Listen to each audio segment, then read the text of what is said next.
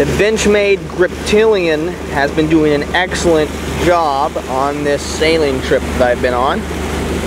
I've seen no rust on the blade, just a tiny amount of rust. I think you might be able to see it there inside the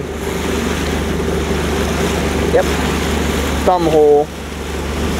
And I think that's that could have very well been there before we got out here. So the 154 cm that the Benchmade Griptilian, the standard blade, is made out of is doing very well. I'm impressed.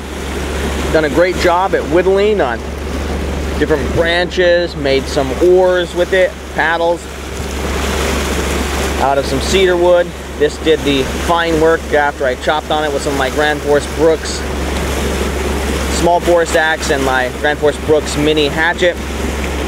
The Benchmade Griptilian is a great tool.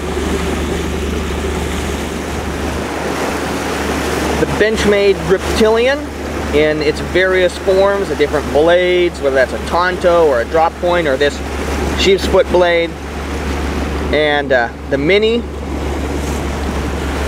as well as the full size, they come highly recommended by me, the gear tester.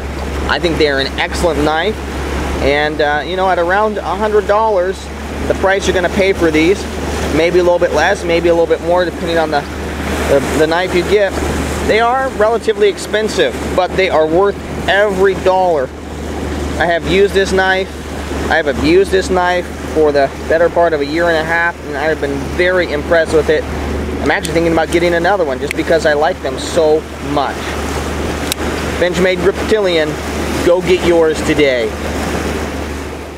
Subscribe for more quality video reviews and adventure videos that focus on the topics of shooting, camping, and survival gear.